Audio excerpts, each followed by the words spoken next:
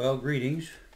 This is a message that I've been wanting to do for quite some time, and it's regarding the mark of the beast. And there's much speculation today about this mark in the church, and much discussion, and it goes on, the controversy, and as far as exactly what it means. And there's been a host of interpretations of what that might entail. I want to take a little different view of it today from the scriptures and maybe look at it in a less pragmatic way, we'll put it that way, and more of a symbolic, more of a maybe a spiritual aspect of it that perhaps you've never seen, and maybe you have, maybe you haven't. But what we want to do is try to figure out by the scriptures what this mark actually may entail, and what does it represent, and how does it affect us in this day and age. So with these important factors, let's look at the fact that there are two marks in the Bible, and very specifically laid out in the scriptures that there is a mark of God and there's a mark of a beast. And so I think it's only fair that we delve into the Word of God and open up our minds and hearts to the idea that what this mark means on both sides of the track, so to speak. So we're going to start by looking at the mark of God, and this is an important aspect of this, probably the most important aspect of this study, is to show that there are two marks, and to show that that mark is in fact representative of something. So I'm going to go over into Exodus chapter 13. We're going to look at a couple verses in that. Now, I'm going to read about two verses in Exodus, and then we're going to go to Deuteronomy. But this is verse 9. This is chapter 13, verse 9 of Exodus, if you want to follow along. And that, in fact, I'll start with verse 8. Thou shalt show thy son in that day, saying, This done because of that which the Lord did unto me when I came out of Egypt. And it shall be for a sign unto thee upon thy right hand, and for a memorial between thine eyes. And that the Lord's law may be in thy mouth, for with a strong hand hath the Lord brought thee out of Egypt. Thou shalt therefore keep this ordinance in his season from year to year. Now, this particular mark here is referring to the Word of God, or the laws of God, and to keep in memory of something, to keep in ever before them that God had brought them out of Egypt and brought them into a new and a living way, and was going to bring them into a new land called Canaan. So these particular marks here are symbolic in the sense that God wants his people marked in the fact that they are separated from all else on the earth. And because of that, being a separate people, they can therefore be his separate representation. And so these particular verses here are referring to, between the eyes. Now, we have to remember something here. Now, the Jews took this as literal, and they would actually put a band around their head with little boxes in there, and some of them probably still do it. I believe they do.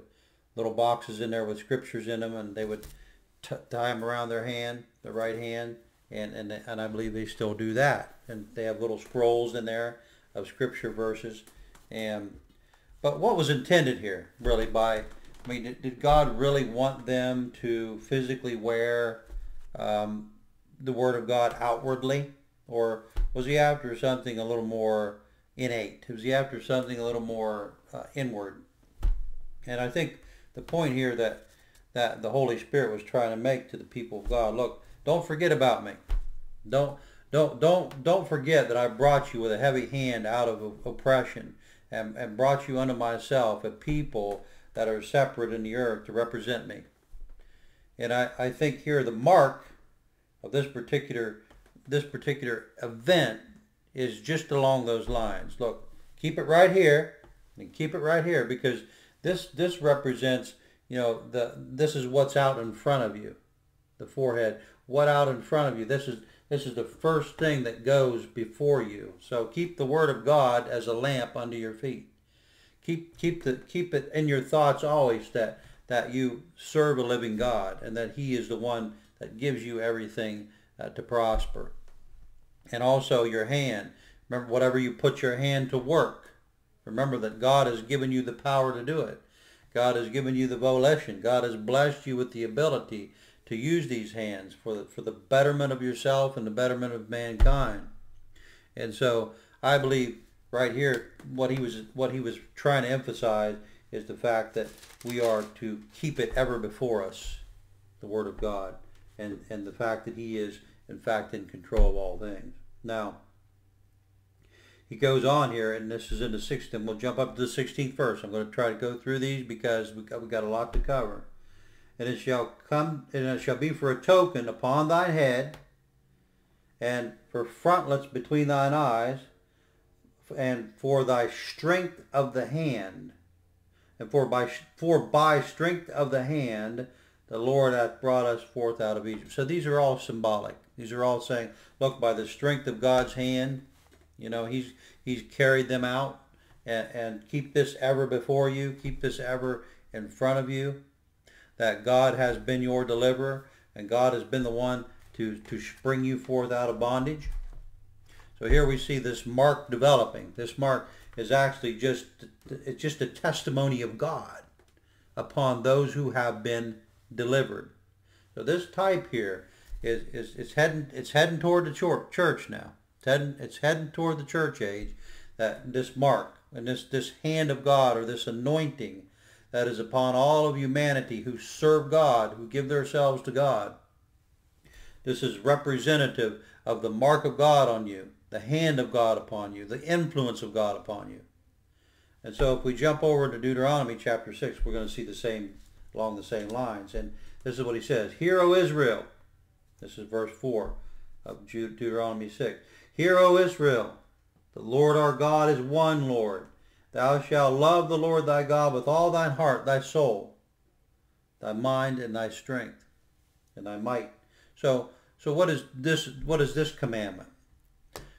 Really what the Lord is saying here is this is really what it's all about, children. Really the whole of the law is that you fall in love with a revealed God. The whole of the law is that He reveal Himself to you as one God. He's not a plurality of gods. He's not a pagan God. He's not a God for the sun and a God for the moon and a God for the wind and a God for the sea. He is one God who has within Him the capacity to rule all these things at once. And so this is what He's trying to say. Love that one, because He's the only one. He doesn't split Himself up into sections. And so to love the Lord thy God with all thy heart, soul, mind, and strength. And these words, verse 6, and these words which I command thee this day, they shall be in thy heart. But see, this is what God's after. Always and ever. He is after a heart transplant. He's after putting the Word of God within you, for revealing Himself within you, revealing His nature within you. So this is what He was after in the Old Testament. This is what He's after in the New Testament. He's never changed the dynamics of that.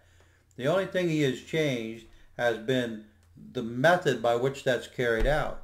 The difference in the two covenants is here, God had a commandment, and He wanted the folks to give their heart to it and get to know Him.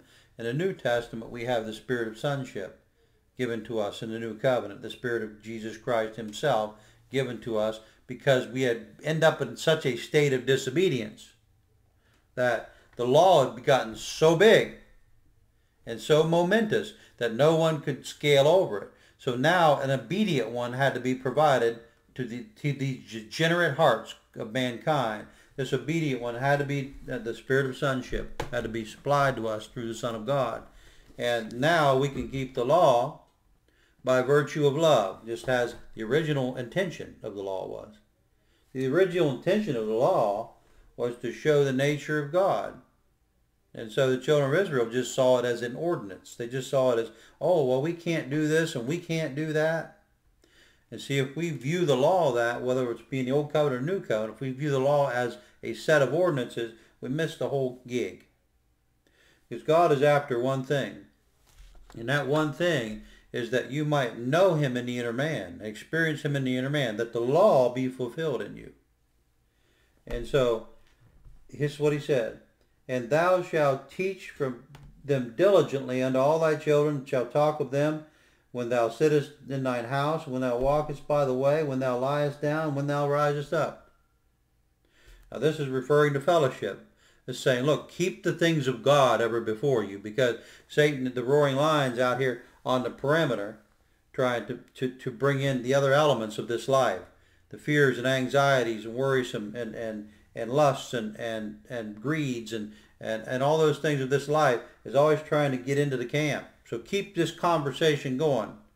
You know, that's why the Bible says in the New Testament, exhort one another daily, while it is called today, except any of you, I'm paraphrasing, would be hard through the deceitfulness of sin.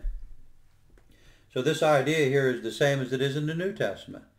Get together, speak of the things of God, keep the things of God ever before you, keep them fresh, keep them vibrant. The living God, let him move in the midst of your fellowship, in the midst of your union.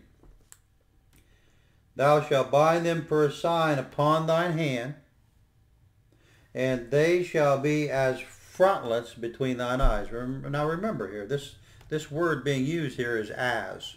They shall be as frontlets. So it's not that God wanted someone just to wear, wanted to wear the law as a sticker. He didn't want them just to walk around with the law. He said as frontlets, meaning, look, let this be before you always. Let this be indelible in you. Let this be rolling and moving and organic in you always, that this is a living God that wishes to have this interaction with you internally, not externally. And when thou bind them as a sign upon thine hand, and as a frontlet between thine eyes, thou shalt write them upon the post of thy house and on thy gates. That's like putting one of these up on the mirror, right? Put a verse. People do it. Put Bible verses and they stick them up on the mirror. And so this reminder, this to us in the New Covenant is read the Word of God. Keep your face in the Word of God. Keep your face in what God is saying, not what the world is saying, what the media is saying, what the false church is saying, but what does God say? The importance of writing these things on the doorpost is meaning that remind yourself constantly where you're at, who you are, who you belong to. This is what a believer is supposed to be doing. It's supposed to be walking in the constant revelation of God. Of course, that comes through prayer, it comes through the Word of God, and it comes through true biblical fellowship. And those three elements is what keeps the church surviving, what keeps the church in the element of vibrancy. So there you have it. There's the mark of God and what it entails. Now, I want to move you into even a more telling verse about this that a lot of people do not know exists, but this little verse here in Ezekiel is referring to the mark of God again. Now this comes in a vision to Ezekiel, and I'll start verse 8 to give you a little backstory. So he's sitting before the hierarchy of Israel, this prophet Ezekiel, verse 1 of chapter 8. Came to pass in the 6th year, in the 6th month, in the 5th day of the month, as I sat in my house before the elders of Judah, and the hand of the Lord God fell upon me there. That I beheld, and lo, the likeness is appearance of fire, from the appearance of his loins downward, fire from his loins even upward, as the appearance of brightness and the color of amber. And he put forth the form of a hand, took me by the lock of my head, and the Spirit lifted me up between the heaven and the earth, and brought me in the visions of God to Jerusalem, to the door of the inner gate, looketh toward the north, which is the seat of the image of jealousy, and which provoketh to jealousy. Now I want you to think about that, the image of jealousy. Now the image of jealousy at that time was likely an idol of some sort, whether it had been an idol, a Baal, or some Egyptian god of some sort that they had brought into the house of God, because there was quite a mixture going on in these days where they were worshiping pagan gods under every grove and every green tree, committing whoredom, as the Bible says, spiritual whoredom, which is actually just worshiping gods and God, trying to worship the living God and worship other things. Over in our covenant, that would be materialism or people or anything outside of the true and living God, worshiping that creature more than the Creator, who's forever praised. Amen. So here we have a vision that Ezekiel is able to see this image of jealousy. Now keep that word in mind, image, as we go through this book, because this teaching, because this is the important part of the mark that you must understand. So here he is. He's taken into the house of God by the Spirit in a vision.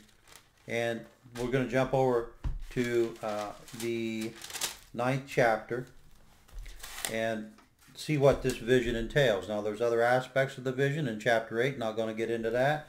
Just want to show you chapter 9, what's actually taking place here. Now this is verse 1. He cried also in mine ears with a loud voice, saying, cause them that have charge over the city to draw near, even every man with his destroying weapon in his hand. Talking about the soldiers, the guardians of the city. Now this is a vision. This is not actual. This is a vision. And behold, 6 men came from the way of the higher gate, which lieth toward the north, and every man a slaughter weapon in his hand. And one man among them was clothed with linen, and a writer's inkhorn by his side, and they went in and stood before the brazen altar. They're in the house of God. And the glory of God of Israel was gone out up from the cherub, whereupon he was to the threshold of the house, and he called to the man clothed with linen, which had the writer's inkhorn in his side. Now here we go, friends. A picture of this. There's these soldiers, and then there's this one man that has an inkhorn. He has an inkhorn and probably a quill or whatever he might have used to dip into the ink to mark things with. He was a scribe, we'll say. And he said unto him, go, this is verse 4, go through the midst of the city, through the midst of Jerusalem, and set a mark upon the foreheads of the men that sigh and that cry for all the abominations that be done in the midst thereof. Now what's going on here? Now remember, this is a vision. This is not actually people walking around with ink on their head. It's not a visible mark. It's not an actual mark. This is metaphorical. So what's taking place here is God's telling Ezekiel, look, mark them who care about my ways. Mark them who are broken up over the condition of the church. Mark those who have a concern for my reflection in the earth. Mark them. And so here's what happens. He says, to the others he said, in my hearing, go ye after him through the city, and smite, let not thine eye spare, neither have you pity. Slay utterly old and young, both maids and little children and women, but come not near any man upon whom is the mark. And begin at my sanctuary. Then they began at the ancient men which were before the house. So, see, judgment must begin at the house of God. So this is symbolic of God judging the church, which he's going to do very soon, by the way, in a very major way. So this is symbolic of him actually starting at the house of God and judging everything that's not like God. This would be the equivalent in the New Testament that when our God is a consuming fire, and he's going to consume everything that is antichrist. He's going to consume everything that's not like him, every bit of nature that's not like him, every bit of selfishness, every bit of hatred, every bit of anger, every bit of lust, every bit of greed. All these things that entail the nature of Satan are going to be burnt with the elements in fervent heat. And so here's what's going on here. There's a purging taking place of all things evil. And this is why he says, begin at my sanctuary. begin at my house, because that's where it starts. It always starts there. And so this mark being a symbol of those who have the touch of God on them, who have the burden of the Holy Spirit on them. And as you can see in the vision, this is a symbolic, metaphorical mark. It's nothing to do with the physical mark, the vision. So here's what I'm going to propose to you. A mark in the Bible is not a physical mark. It is something that can be seen in the spirit realm. It is something that angels can see. It is something that angels can see when others can't see it. And it is a divine mark, or an aura, if you will, upon the people of God that marks them and defines them among all the rest of God's creatures.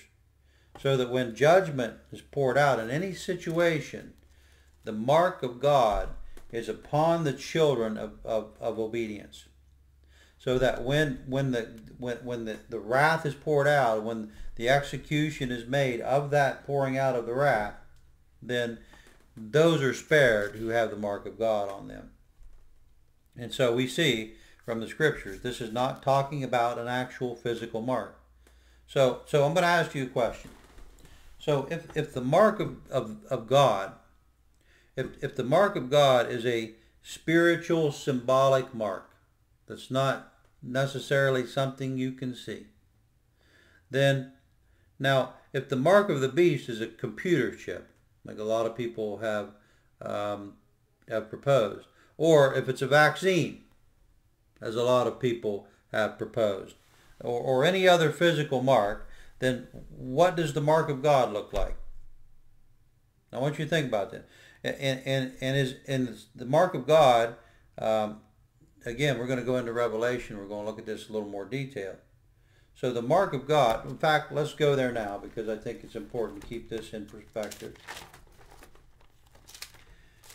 Revelation chapter 9. I'm going to read it, chapter 9, verse 4. And it was commanded them. Now I'll go back to chapter or verse 1. 9:1. And the fifth angel sounded, and I saw a star fall from heaven unto the earth. Him was given the key of the bottomless pit, and he opened up the bottomless pit. There arose smoke out of the pit, and smoke of great furnace, and the sun and the air were darkened by reason of the smoke of the pit. There came out of the smoke locusts upon the earth, and unto them were given power as the scorpions of the earth, to have power. So in other words, power to sting, or power to paralyze, we'll say. And it was commanded them that they should not hurt the grass of the earth, neither any green thing, neither any tree, but only those which have not the seal of God in their foreheads. That have not the seal of God in their foreheads. And to them it was given that they should not kill them, but they should be tormented 5 months. Now that's a whole nother issue about the scorpions. But the point here that I wanted to bring out was there is a mark, and these marks are visible to spiritual creatures. It's not people walking around with gold crosses on their head. Not people going around with God inscribed in their forehead. This mark is a spiritual mark. This mark of God is a spiritual mark. Now imagine this mark of God. Let's say that it is a physical mark. Let's say that somehow you get a physical mark from God. Does a machine put it in there? Does it etch it in there, or does a machine put a chip in your head and say, well, this means you belong to God? Or is a needle able to put God's mark in you? See, this is talking about spiritual stuff, folks. We got to understand this is talking about a mark identifying something in the spirit realm, nothing to do with physical realm. So let us establish by these various and sundry scriptures that we have to be speaking about. Now, of course, this mark here is referring to 144,000 that were sealed, right? We've heard that. And the 144,000, who I'm not going to get into who those might be and who those aren't. But they also are given a mark. And this mark is, let me see if I can find it. We know that they have a mark, and this is the mark that we're referring to. This is the mark we're referring to. Can't find it right off. But this is the mark he's referring to over here in the chapter 9, about that mark in their forehead. And, mark those who belong to God. And so this is a demonstration of how in the spirit realm there are spiritual marks on us. And these are things that are obvious to angels. These are things that are obvious to God. They may not be so obvious among human to human, because now you may have a glow about you. If you're a Christian, you should have a glow about you, and I do believe that glow will exponentially increase as the hour gets darker, and as mankind gets more bent on the ways of Satan. I believe the church will get brighter and brighter. That's always been my belief, that she would become a glorious church and fulfill Isaiah chapter 60 verse 1, where the Bible says that darkness shall cover the earth and gross darkness the people, but the glory of the Lord shall be risen upon thee. And his face and his power, his glory shall be seen upon thee. And so I do believe that there's going to be a great separation, a great uniqueness about the people of God in the last day, and possibly even having more of a physical glow than they've ever had, possibly. So that is something to consider. That this is a literal. This will be a literal fulfillment of Isaiah 60. The glory of God falling upon the church in such a magnitude that they will be seen as such, and people will know those belong to God or those belong to Satan. Now, this is what a mark means, friends. A mark is just simply the designation of something upon that recipient that receives that mark. Now, so this mark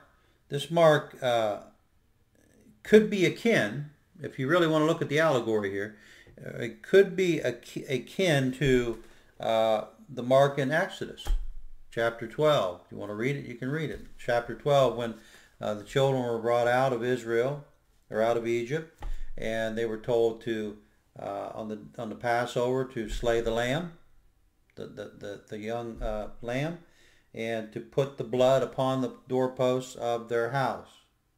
And this mark was the mark that they belonged to the living God. So the angels, now think about this, friends, the angels came through and smote the firstborn in Egypt. That's part of the plague, part of the judgment upon Egypt. And they did not differentiate on the basis of just you being an Israelite. They only differentiate on the fact that the blood was on the doorpost, and that was it. So it wasn't a matter of, well, I'm a Jew, I'm kicking back here, I got it made, No, there was a proactivity to it, that God required them to do something. God required, look, put the blood up there, because I'm not going to tell the angel the difference. This is going to be up to you to implement. And folks, this right here entails free will. This here tells us that the gospel from Genesis to Revelation is a free will response to an invitation. And no matter what anybody else says, no matter what anybody tries to concoct out of the verses, out of the Bible, to say that God does all the decision making, it's right here in a type that those people, although they were Jews, still had to apply this blood to the doorposts of their house.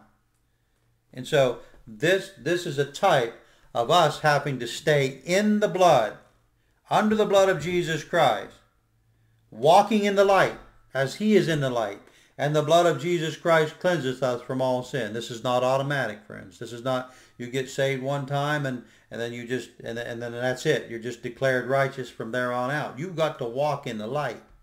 You got to keep the blood on the doorpost. That is the indication to the angels when they judge this earth that you are in Christ. That mark, see, that's symbolic of that mark that righteousness that you walk in, that righteousness that you walk in the Spirit, now in the new covenant, is what keeps the angels of death at bay. You have to understand this, friend. So it's not just a declarative thing. You're not just a Jew, a spiritual Jew, and that's it. You got to walk this out. You gotta cleave unto righteousness. You gotta let the holiness of God be birthed in you and walk in the true righteousness of Christ. You can't be frivolous about it. And so this mark is really, this mark is to keep you from being judged. So when you see the incidents in the New Testament and the Old Testament, when judgment passed over, it was because there was a mark upon them. And that mark represents that faithfulness of heart to God's word and God's ways. Now, I'm going to show you a little verse here in Ephesians that are also, we're coming over to the New Testament now. And I want to show you something here in Ephesians about the mark of God. We're still talking about the mark of God. We ain't gone to the mark of the beast yet. Stay with me. We're establishing what a mark is. Now, in this chapter 1 of Ephesians, this is what he says. This is verse 13. In whom you have trusted, after that you have heard the word of truth, the gospel of your salvation, in whom also, after that you believed, you were sealed with the Holy Spirit of promise, which is the earnest of our inheritance until the redemption of the purchased possession unto the praise. Now, what's the purchased possession? That is your soul. That is your body. That is your spirit. That's the whole thing. In other words, God has put a seal on you and his mark on you. And this mark is the Holy Spirit of promise, meaning that when you receive the Spirit of God in you, it carries a promise in you. You know that you know that you know by the witness of the Spirit and by the full assurance of faith that you are one of his. This is not a declaration that's just hollow. This is an actual reality within you. You live and move and have your being in God. And that is actually carried out in a very real and dynamic way within you. This is not something declarative. This seal is actually vibrant and it's alive. It's not something that God just puts on you and then no worries. This seal is actually like, it's a mark of identification of those who are walking in righteousness. It's not just a seal that seals your fate and that's it. It's done. It's over. You got to walk this gospel. You got to walk with him. You got to walk in righteousness. The Bible's full of it. So you cannot just say, well, I'm sealed and that's it. It's over, done, doesn't matter what happens from here on out. It's nonsense. Not what the Bible's entailing here. It just means a mark of ownership. That's all it means. It doesn't mean that you're sealed and it can never be cracked open again, that it's a permanent seal and nobody ever can get into it or break into it again. It's just a mark. Just a mark. That's all it is. A seal is a mark, a signet. They would put that signet, a ring, and put it in that wax, that hot wax, and make a mark. The king's mark would be upon them. That's called a seal. And that seal was just an indication, this is who you belong to. They would do it with letters. They'd roll up a scroll. And they would roll up the scroll, and they would take just imagine this being a scroll. Probably didn't have lines. It probably wasn't yellow. They roll up a scroll, and they put the wax. This is a sticky note, by the way. They put the wax on this part right here where it folds, and that would hold this shut. That wax would hold this shut. And then they would put their signet in it. In other words, this comes from the king. Don't open it until it gets to the recipient. So that's all a seal was a mark. So we have it over in the New Testament as well. This mark we have it in the book of Revelation. We have it in the book of Ephesians. We have this mark. So we've established that there is in fact a mark of God, right? So think about the 4 aspects of a mark. The 4 aspects of a mark is, 1, it guarantees, now there's more than 4, but these are the 4 basic ones. It guarantees the safety. In other words, when you have a seal on you, let's say you had a presidential seal and you were going overseas, and you had you were sealed by the government, so to speak, and representing them, then all the weight of the government is behind you. If you're a delegate or a whatever your trip would entail, whether it would be peacemaking or making deals with other countries financially, whatever might be the case, a delegate of some sort, then a Secretary of State, whatever might be the case, you have a seal on you. And that seal is the seal of the U.S. government, that when you go, you are representing them. And therefore, they will back you. And if any country messes with you, then they have to mess with Big Brother.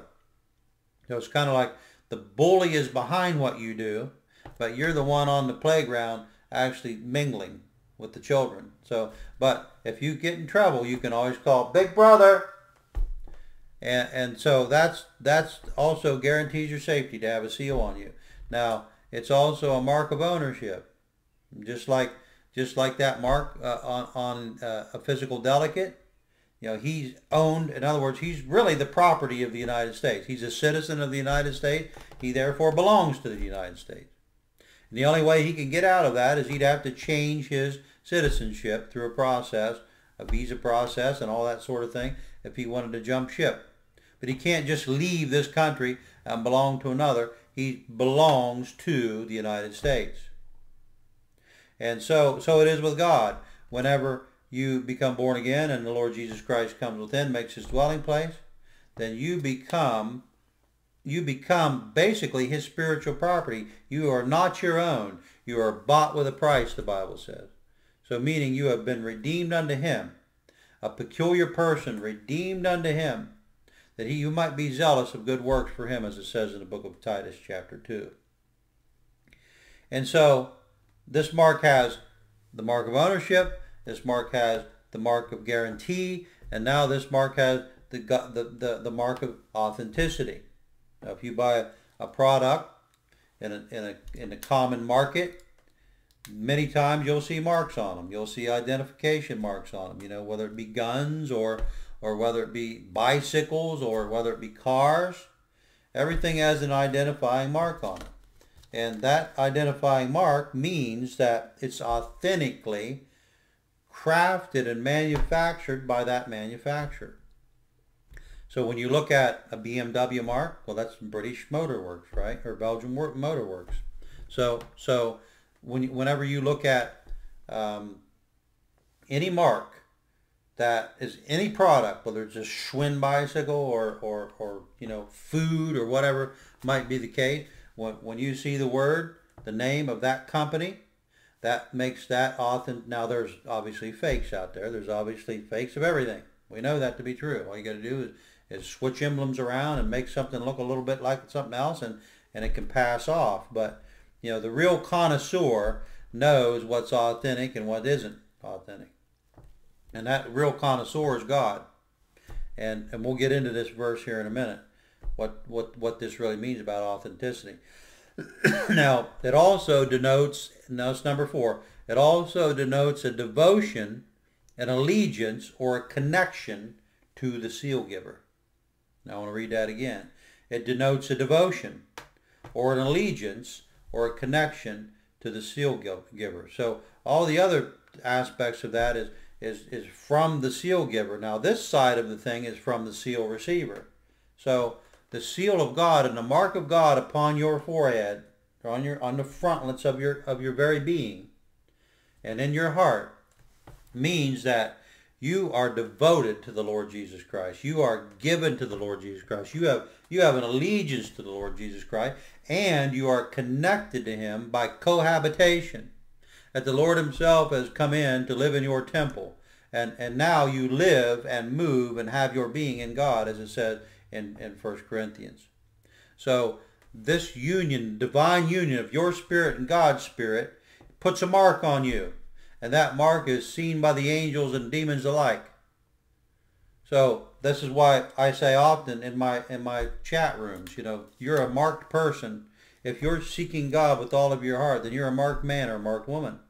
Because these devils know, they can see the mantles of God, they can see the callings of God. They can see the propensities that you have. They can see the hunger for prayer that you have. They can see the hunger for the Word of God that you have. They can see the hunger for truth that you have. And so their constant goal 24/7 is to break that into you. Break that in you. And break down your will and break down your resolve to seek the living God with all of your heart. You're a marked person. If you're a true seeker of the Lord Jesus Christ, you have a mark on you. And everything knows it. Every spirit knows it. Every spirit on the planet knows when you're marked of God. It's obvious to them because they see the aura and they see the operation of the Spirit. Plus, they see the actual angels that you don't see. And the angels around you also denote the operation. You know, the different aspects of angels, the different elements and the different ranks of angels concerning your particular mission also is indicative of what God has called you to do. You can't see those things. You don't have the ability to. But in the spirit realm, they know full well where God intends to take individuals. They know full well. This is why when you press in for the fullness of God, this is why the fight intensifies. Because your mark becomes brighter and brighter. As you seek God more earnestly, your mark literally begins to light up. And as they see it, like the Grinch who stole and his heart got bigger and bigger and bigger. And as your heart gets bigger and bigger for God and begins to swell for God, then all them demons are going to start gathering around. Because that's going to make them nervous. That's going to make them afraid. That's going to make them shaking their boots because they see a Christ forming in you. They see the Lord Jesus Christ becoming real big in you. And when that happens, look out for them. Bad news. And they know that. So those are the four aspects of a seal we have to consider. Again, safety, ownership, authenticity, and devotion. Those are the aspects of the seals. And so the seal of God is just simple, folks. The seal of God is the abiding presence of Jesus Christ. It's the abiding presence of God. It's not something God writes on you and then goes back to heaven and then you just live your own life. This seal of God represents the fact that Christ is abiding in you. There's no other seal. This is the only one. There's no permanent seal. There's no seal that is just arbitrary on the part of God. There's no such thing. This is a reciprocating seal that the recipient must keep intact as well. It must keep that devotion, that heart devotion to the Lord Jesus Christ, and that will keep the seal active. Now, right here in the 12th chapter of Revelation, this is in the 17th verse. Now, this is just a verse that I kind of pulled out here to show you something else about a seal. There's a lot of things around this verse that I don't want to get into. But I just want to show you the seal. And the dragon was wroth with the woman and went to make war with the remnant of her seed, which keep the commandments of God and have the testimony of Jesus Christ. Now, these people that keep the commandments of God and have the testimony of Jesus Christ is those who are the ones that the dragon is after. The one that Satan wants to destroy. Now, who are these people? What is the testimony of the Lord Jesus Christ? Have you ever thought about this? Have you ever considered what the testimony is? Now, I'm going to show you what testimony is. And this is something that maybe you've never seen, maybe you have. But this is in the first chapter of Revelation, the 18th verse. This is when Jesus would appear to John and before he gave him the great book of Revelation. And listen what happens. This is the 17th verse. And when I saw him, I fell at his feet as dead, and he laid his right hand upon me, saying, Fear not, for I am the first and the last. I am he that liveth and was dead. And behold, I am alive forevermore. Amen. And I have the keys of hell and death. Now, Folks, this is the testimony of Jesus Christ. This is what, when the book says that in Revelation, the other verse here in Revelation chapter 17, or chapter 12, verse 17, when he says, they that have the testimony of Jesus, this is the testimony of Jesus, that I am alive forevermore. And I was dead, but I'm alive forevermore. And behold, I have the keys of hell and death. So, glory to God. So, what is the testimony? This testimony has to be alive in you. See, the Bible says that you have this testimony, not that you speak this testimony, but that you have it. So, in other words, there's an abiding presence of God within those who have the seal of God in them. Those who have the mark of God on them will have true righteousness that actually manifests in the life. And this true righteousness will be unfeigned. This love will be unfeigned. It will be pure. It will be enduring. It will be timeless. It will endure all things, hopeth all things, and loveth all things. And so this is the indication that you have the seal of God on you, is that you keep the testimony of the Lord and have the testimony of the Lord. So the seal and the testimony is the fact that Jesus is alive, and he's alive in you, and that he was dead and you died with him in that death. And now you're alive, and now you have the keys. That God has given us the keys to unlock unlock the prisons for those who are still in them. So these keys are given to us in that same sense. So here we go. So now I'm going to go over to Romans chapter 8. And I'm going to show you one more aspect of the seal of God, because again, it's important to establish what a seal is. Or the rest of this is not going to matter to you. You're just going to blow it off as non-relative. So we're going to look at all the aspects. Now there are many more in the book of God, but these are the most fresh ones. So chapter 8, verse 9 in Romans. Listen to this, friends. This is the seal of God. But you are not in the flesh, but in the Spirit, if so be the Spirit of God dwell in you. Now see, here's where the tire meets the road. The seal of God is only those who have the inner Christ. Period. Now watch this. He says, now if any man have not the Spirit of Christ, then he is none of his. So in other words, this seal and this mark does not apply to those who are not walking in the Spirit. Those who are not walking in true divine righteousness, this does not apply to them. There is no seal, there's no guarantee, there's no authenticity, there's no devotion, and there's no safety. And so we must realize that the only way that this seal works is if you have Christ dwelling within you. Not without, not religion, not paying homage to him in the outer perimeter, in the outer perimeters of the temple, but that he dwells within you richly, supplying and providing his very nature and virtues within.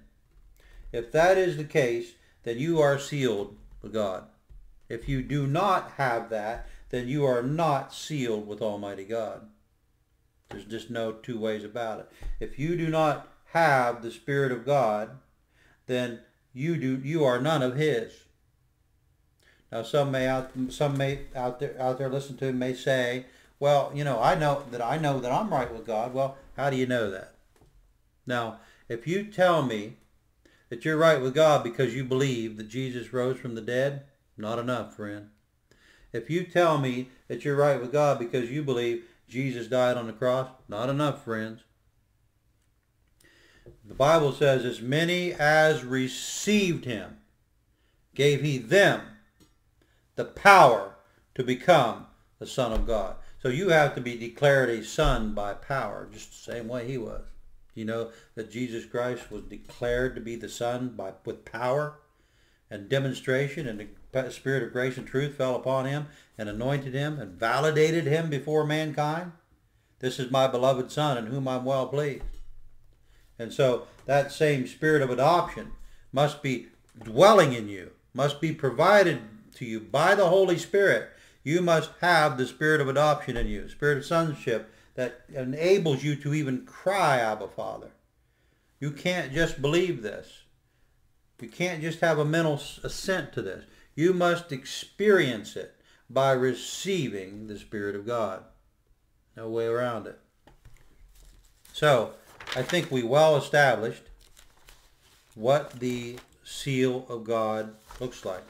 That is, in fact, a spiritual seal, and it's something that angels see and God sees, and maybe with the aura that we are to carry in these last days, other folks will see it as well. I mean, I've had people say that to me over the years. Man, you look different. You look, what's this about? What about you? What's different about you? There's something going on here. So there is a sense. It's almost like a dog whistle in a sense. They can hear it, but they don't really know where it's at. There's that sound way off. You see the dog turning their head, trying to tune into that sound, or whatever it might be, where they get confused and they do the head turn, trying to adjust them ears just right. And that's the way it is with folks out in the world. Sometimes they just know something different about this cat, something different about this woman. And that's the mark of God, see. And so we've established what the mark of God is. So let us continue with the mark of the beast. This is where we get into the meat of the thing. The mark of the beast. Now, again, many people have many different theories on this, what the mark of the beast is, and whether or not it's a physical mark, a vaccine. It seems like about every few years we have another idea what the mark is. We have another idea that it's a computer chip, or it's a card, or it's a vaccine, which was put in the left hand arm anyway. So that's already out of the question. But see, all these things, friends. Let me just explain to you something here, especially if you're American. Now, I don't know how they do this in other countries. I assume they do something along these lines. I'm not a citizen of the world or a student of the world, so I couldn't tell you. But I can tell you, in our own culture, our own country, you come out of the oven. You come out of the oven, so to speak, with a mark, and that's inevitable. Doesn't matter who you are. If you're in the hospital and you're born of a woman, you have a mark called a Social Security number. Everybody gets one in this country. Don't matter. Now, there may be a handful of people that don't have them, but they're probably born in the mountains somewhere and never see civilization. That could be the case. There could be people that are not accounted for. That could be the case. I'm sure there are some. But that does not negate the fact that we already have a mark on us. We are born with a mark. We have an identification mark that we use to get licenses, that we use to get marriage licenses, we use to get auto licenses. I mean, you name it. You have to present the Social Security, because that Social Security number says, I am a citizen, I pay taxes, and this is where I live. And so that identification mark means that you are property of the United States of America. Anybody understand that? So the physical mark's already there. So we can put that aside. Put all the fears aside. Government knows who you are. They know where you are. They know what you're doing. You probably know you're watching this. I mean, there's the technology now is coming right in. I mean, it's in your hands, friend. You're carrying your replica of yourself in your hands right now. You have a replica of who you are right here. And everything that you do, and everything that you love, and everything that you involve yourself in, every person you know is right here in this data bank. So you are known as fully as you know by any entity that wants to intrude upon your privacy. It is at their fingertips. You understand that, right? So just forget about that. The idea that you can be controlled by a vaccine or you can be controlled by a number you're already controlled. You're already under control. So we're going to look at the Word of God about what the mark actually is and what it really means to have a mark. Now I got to find my paper here. So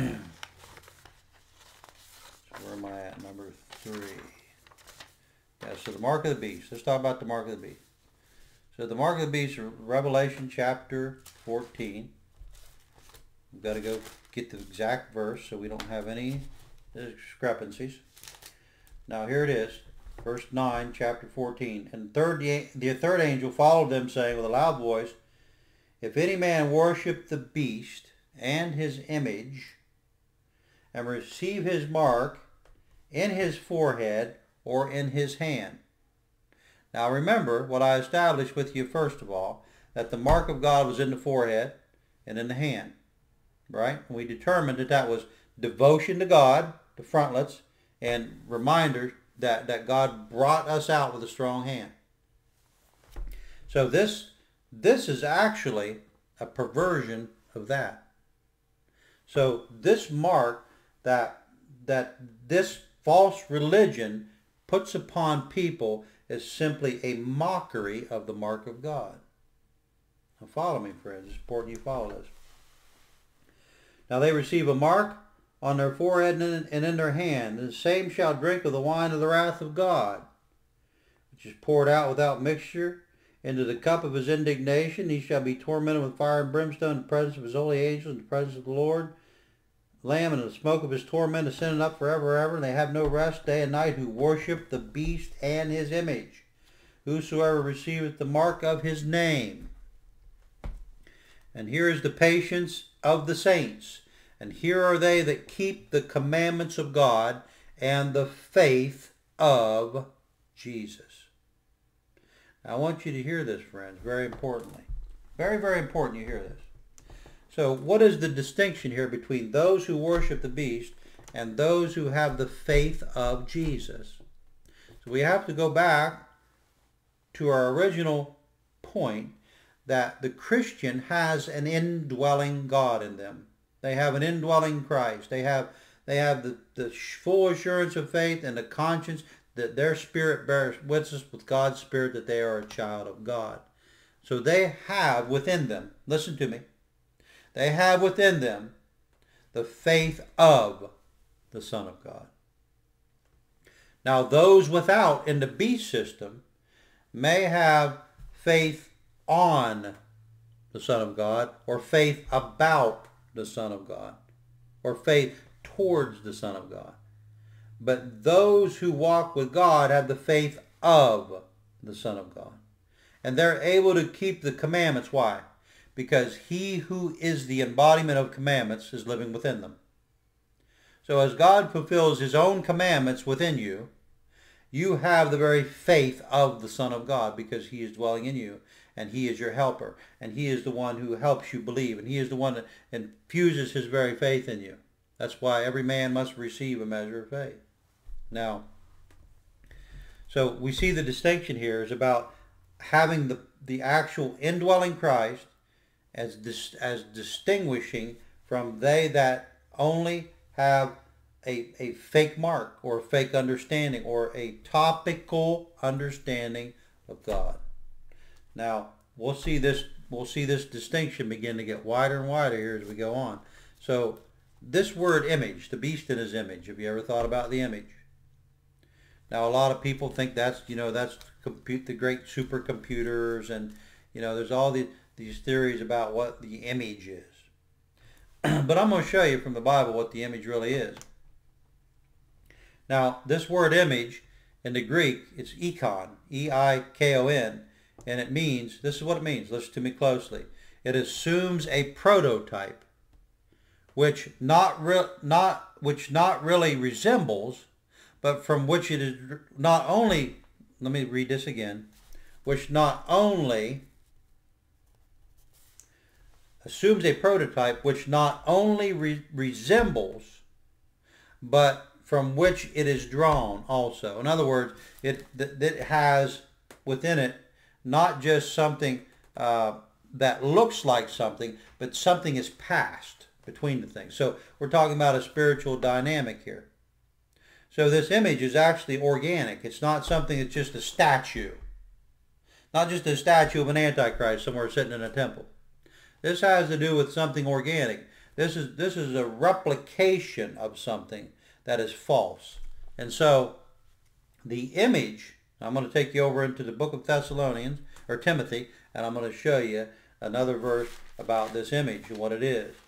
Now, a lot of people know this verse, very popular verse, but seldom do you hear it talked about in this vein, if I ever heard it talked about in this particular vein.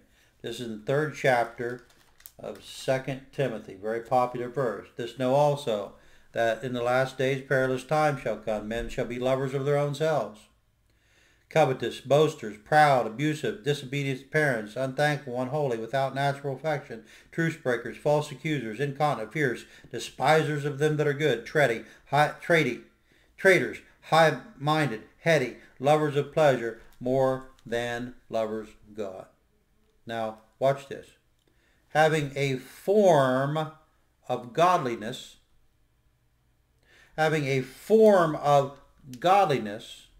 but denying the power thereof. From such turn away. Now I'm going to tell you what this word form means. The form befitting the thing or truly expressing the fact, the very form of it. So here's what we're getting down to, friends. There is a mock-up of God in the earth. There's a mockery of God in the earth. That which looks like Christianity, that which looks like a true, vibrant relationship with God, but it is only an image. It's a form. So it is actually just a facsimile. It's not the real bona fide material, but it's just a copy, as if you would take an original of anything. You know, if you found an original Declaration of Independence, and you know, actually signed by the fathers of the country, and you were to put it in your, I have one right here, a copy machine, even the finest copy machine in the world, and you were to push copy, and that copy would be spit out. I mean, you may even try to mimic the paper, use the same thickness of paper, and you may even try to make it look dated, but it's not going to be the exact of the replica. It's only going to be a replica. It's only going to be a facsimile, no matter what you do with it, because it has nothing in it of intrinsic value. It has nothing within it the qualities of originality. Therefore, it's just going to be a spin-off or a prototype or something that looks like the original. So see, friends, this is what the image of the beast is. The image of the beast is a copycat religion that looks like Christianity. It functions like Christianity, but it has no inner substance. So therefore, it is just a form. Now notice what he says here in 2 Timothy. He says, he names off all these sins that would be in the last days in religious people, because he goes on to say, these have a form of godliness. In other words, they look like, get a good picture of it, because they look like the people of God. But these inner ills that I'm expressing here has not been taken care of in them. In other words, they've denied the power of change. They've denied the power of transformation. They've denied the power of regeneration. And they only have a form of godliness. But they still love this world. They still love pleasure. They still are disobedient. They are still without natural affection. All these things are still a part of them, when they're espousing from their lips that they know God, but by their works they declare that they know not God. And so Paul is saying, from such turn away. Now, if you'll listen to me, this is the same thing that's echoed in the 18th chapter of Revelation, when the apostle, Jesus tells the apostle to tell the church, come out of her, my people, and receive not of her plagues. The woman, the whore, this spiritual system that is a mimicry of the Lord Jesus Christ's church has a mark that she puts on you. And that mark is the fact that you are willing to pay for her intimacy through your own works. And the Christian, the true born-again Christian, has the power within them to deny these things that are listed in the second chapter or the third chapter of 2 Timothy. So the true Christian will be pure of these things. But the religious person, under the tyranny and umbrella of the great whore, will only have a nominal expression of who God is, and word only. They will not have the power to change the inner man. Do you see it? So the mark of God is the fact that Christ dwells within. The mark of the beast is a religious mark of all of those who are outside of the faith of Jesus Christ and do not keep his commandments. So really, friends, this is what it comes down to. Everyone on this planet has the mark of the beast on them already. That's already on them. If they're in this world and they know not Jesus, and they do not have the indwelling Christ, if they've not been born again or regenerated, they are under the beast system. Whether or not they're an active state of religion, or whether or not they're an atheist, or whether or not they're a Catholic, or whether or not they're a Mormon, whether or not they're a Muslim, whether or not they're Hindu, they're all under the power of the beast system. And because this beast system just has one earmark to it, trying to get to God in their own power.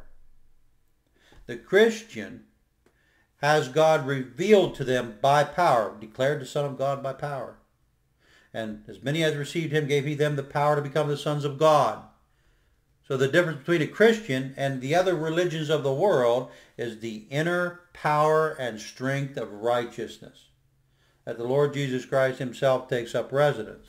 So the mark of God, remember, the mark of God is the indwelling Christ. The mark of the beast is a system that is outside of the economy of God, that operates in the commerce of good works, flattery, and philanthropic reasoning, and charity, and all these things that are expressed from the human condition, that do not have in them the intrinsic power of the Holy Spirit, nor do they have the revelation of who Jesus is, nor do they have the testimony that he is risen from the dead, because they do not have the power of the resurrection within them. And demons believe in God, and they tremble, but they do not have the intrinsic power and goodness and greatness of a holy God. So this form, or this image, has to do with a reflection of that beast system, of that Antichrist system, as that substitute for Jesus. So what is the beast? So the beast is a system. Now I'm going to go over here in the book of Daniel. We got some time to go, so everybody, hope y'all are dug in. So this beast is in Daniel chapter 7. I'll jump over to Daniel real quick. Chapter 7. Lord help me. Now I'm going to read this for Daniel chapter 7, verse. Well, I'm going to go ahead and start at verse 1. In the first year of Belshazzar, king of Babylon, Daniel had a dream and visions in his head upon his bed. Then he wrote the dream and told some of the matter. Daniel spake and said, I saw in my vision in the night, behold, the four winds of the heaven strove upon the great sea, and four beasts came out of the sea, diverse from one another. Now he goes on and says the first beast was like a lion, and he had eagle's wings, and behold, the wings thereof were plucked, and it was lifted up from the earth and made stand upon the feet. And behold, the second beast like a bear, third beast was like a leopard, and after this there was a beast that had four heads, and dominion was given over to it. So these beasts, okay, they represent it, and if you go on and read, you're welcome to go on and read it and look at it yourself. But these beasts represented different kingdoms that were in place: the Medo-Persians, the Greeks, and the Babylonians.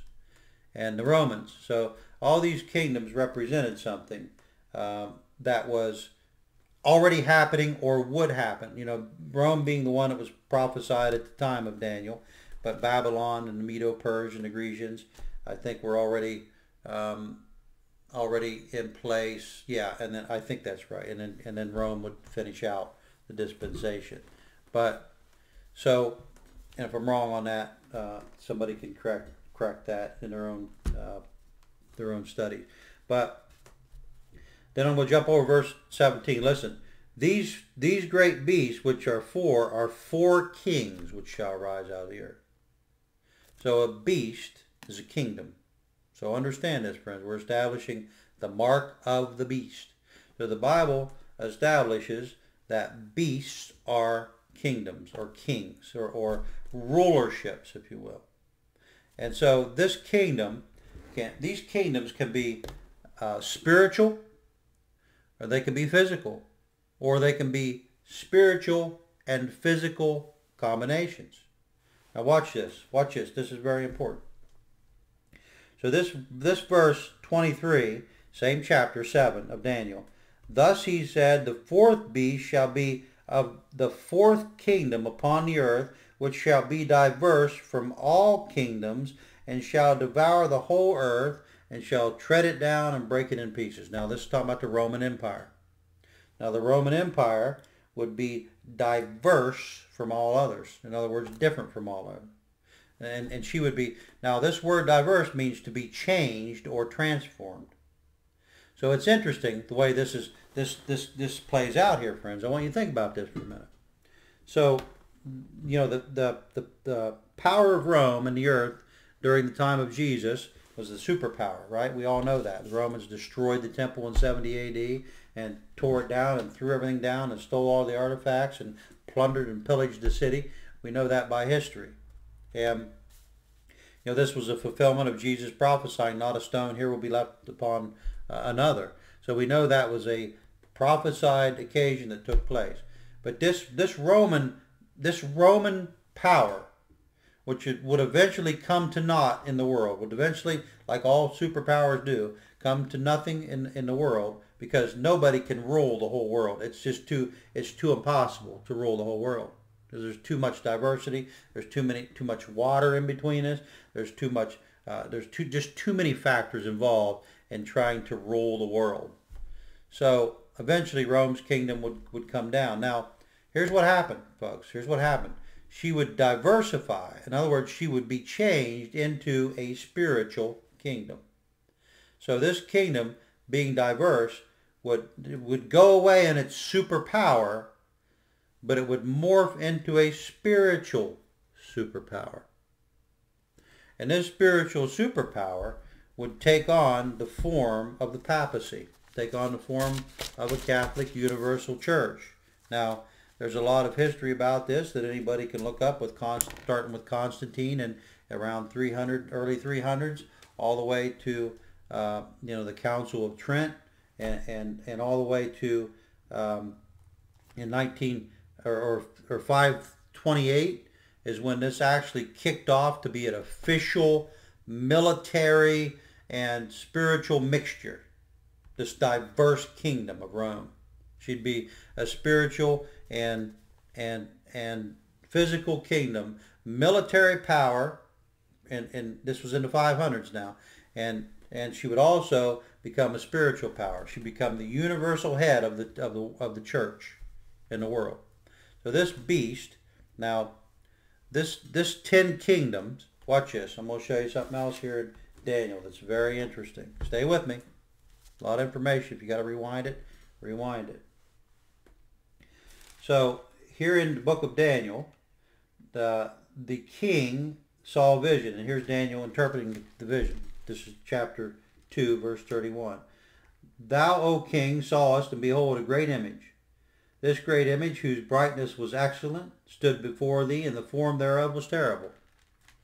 And this image's head was of fine gold, the breast as the arms of silver, and the belly is... Now this is the vision that I told you about later on in the 7th chapter that would be interpreted by Daniel. and God would show him that these are the kingdoms, the different kingdoms. So every part of this great statue represents a different kingdom. So follow me. His legs were as iron, his feet was of iron and mixed with clay. This is the interesting part. See, this iron and mixed with clay represents the Roman Empire, who would become a mighty fortress, but then would soften. So she would have a mixture of spirituality in with her military. So this mixture of iron and clay would represent the mixture of religion and politics. Now, thou sawest till that a stone was cut out without hands, which smote the image upon his feet, and that they were that were of iron and clay, and brake them to pieces. Then was the iron and the clay and the brass and the silver and the gold broken to pieces together, and became like the chaff of the summer threshing floors, and the wind carried them away. No place was found for them. The stone that smote the image became a great mountain and filled the whole earth. This is the dragon, and he will tell the interpretation thereof before the king. Or this is the dream, not the dragon. This is the dream, and he will show the interpretation. Thou, O king, art a great King of kings, for the God of heaven hath given thee a kingdom, power, and strength, and glory. Wheresoever the children of men dwell, the beasts of the field, the fowls of the earth, given unto the hand, hath made thee ruler over them all. Thou art the head of gold. In other words, you're this first empire. You're the great power. Now, so I was wrong about that when Daniel was actually prophesied. I was thinking of Revelation. Sorry, that Roman Empire was contemporary in the book of Revelation, and so I got a little mixed up there. So I have to correct myself. So these shall arise another kingdom inferior to thee, and another third kingdom shall rise, and a fourth kingdom shall be as strong as iron. It's talking about the Romans of iron. For as much as iron breaketh to pieces, and subdueth all things, as iron that breaketh all these, shall it break in pieces and bruise. And whereas thou sawest the feet and toes, part of the potter's clay, part of iron, the kingdom shall be divided, and there shall be in it the strength of iron, for as much as thou sawest the iron mixed with miry clay. So here we go. So here he's talking about the mixture. And the toes of the feet were part of iron and part of clay, and the kingdom shall be partly strong and partly broken. So we see that, when we can see that, friends, in the papacy, that it has influence all over the world, and the fact that it has great political influence. But there's powers behind it. See, there's powers behind it that are not physical.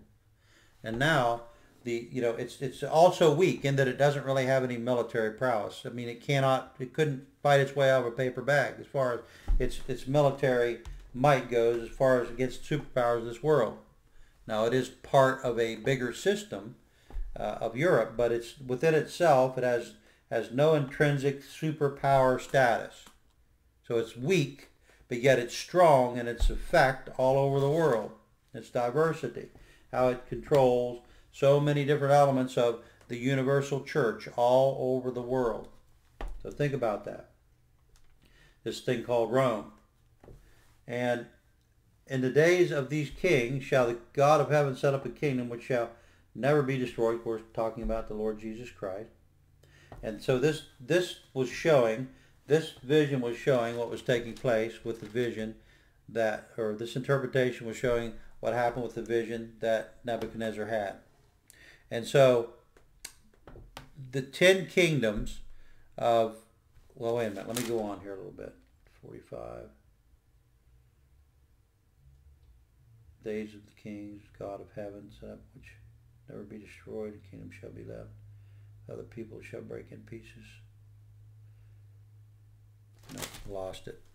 So these 10 kingdoms that, and I got to look at a little video here before I can go on with this. So give me a second. Got to look up something here.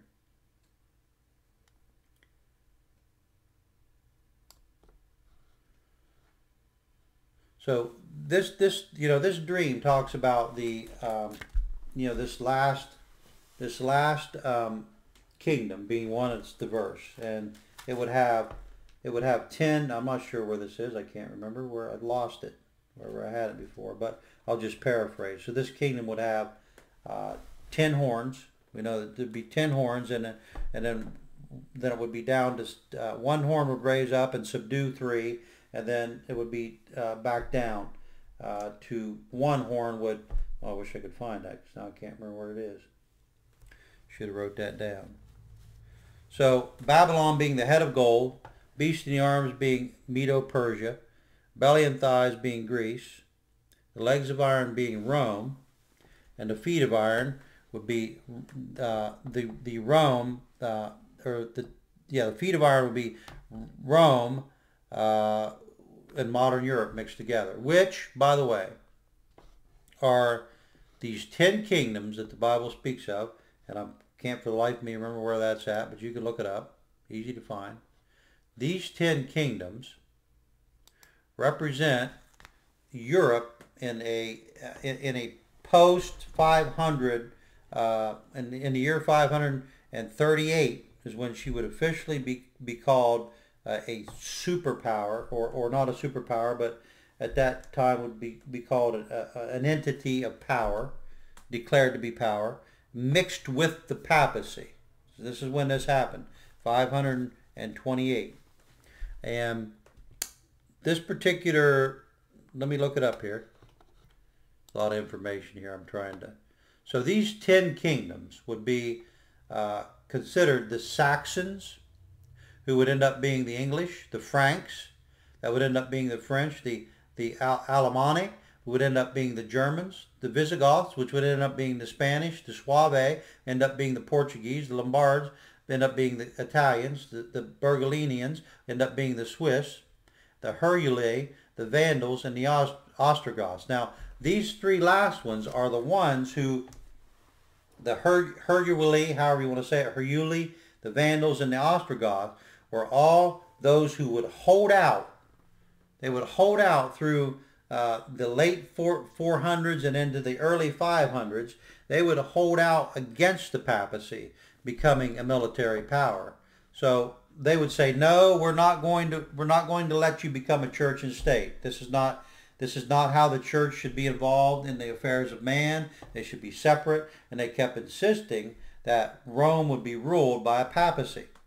And so this was pushed and pushed until the point where these folks basically become extinct by rule, by the domineering effect of the other 7, and the fact that they finally were overcome. And in 538 AD, this is when it would become official that these 3 factions would be eliminated. So there was 10, and then one rose. In other words, the whole union of the other 7 said, look, we want the papacy to be a military power, and it eliminated the 3. So the horn rose up and got rid of the other 3. This happened in 528. Yeah, I believe that's right, 528. And so we've determined now that we're talking about the beast being a government system that facilitates a woman. So a government system that facilitates a woman. Now I hope you're keeping up with all this. I know it's a lot of information. You can go back and watch it again. Quite taxing to try to get it all in. So what are we after here? What are we actually trying to find out here? Where did this woman come from? Where's the original intent of Satan to develop this religious superpower? What was his intention of doing so? And how did he pull it off? And all such things. And there's a timestamp here. Let me look at it here in this video that I got pulled up. And I'm going to show you something else here. So I'm going to read it. So the Heruli, the Vandals, and the Ostrogoths were successfully destroyed by the papacy, which fulfilled the prophecy of Daniel 7:24, which is, okay, there's the verse I was looking for, sorry. Daniel 7:24, and the 10 horns out of this kingdom are 10 kings that shall arise, and another, which is the papacy, shall arise after them, and he shall be diverse from the first, and he shall subdue 3. three kings. So there you have it. I mean, it's black and white. So the papacy rises up out of this kingdom and ends up getting a papal throne, and the government blended with religion, diversity, remember, mixture, iron and clay, and formed this monstrosity called the universal church. And so this was all a plan of Satan to bring together a controlled religion, a religion that would be exterior, a religion that would be a form of godliness, denying the power thereof, that would be a facsimile of the true and living and enduring gospel of Jesus Christ. And she would become great, and she would become a monster. She would become an ecumenical monster in all of the earth. And she would literally take over the word church. She would hijack the word church and turn it into a strong arm, powerful, subdued thing that would be controlled by one person at the helm, called a pope. And he would delegate this power out. And this papacy would become the ruler over the earth of religion. Now think about it, friends. This is a beast. This is what a beast looks like. It is the beast of religion. And so this beast facilitates a woman. The beast being the political system or the kingdom, and the woman riding upon the beast is the religious system that is actually using the government as its mode of transportation. So it is a woman that rides upon a beast. Now, before you think I'm picking exclusively on the Catholic Church or the Universal Church, I am not. I'm going to tell you that this entails any form of religion. This beast. Now she's just not limited to the Catholic Universal Church. She's limited. She's unlimited. She's so big. She has her influences all over the earth. This can be on a larger scale like the papacy. This can also be on a much smaller scale as a denomination. Anything that facilitates and tries to put God in a box and make him controllable, this is part of the beast system. Doesn't matter what your denomination is called. Don't matter if you're Protestant or Catholic. If you have a system that limits God because of doctrinal decree, because of creeds, because of institutes, because of anything that's been implemented through the desk of man, that have come from the desk of man and not from the divine revelation, is part of the beast system. So we can't limit this to just the Catholic Church. This thing has its influence throughout all the world. Remember, she's a mother of harlots, and therefore she has a lot of babies. And these babies are born every day. They're born every day in the thoughts and ideologies of man, formulated in the back rooms of religion, instituted in the basements of denominational thinking. And each one of them are producing the offspring of facsimiles of God. Each one of them are producing a look-alike of the real.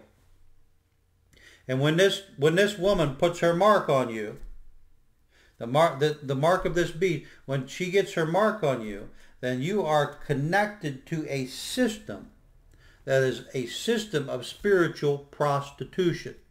Now what does that mean? It's called a great whore.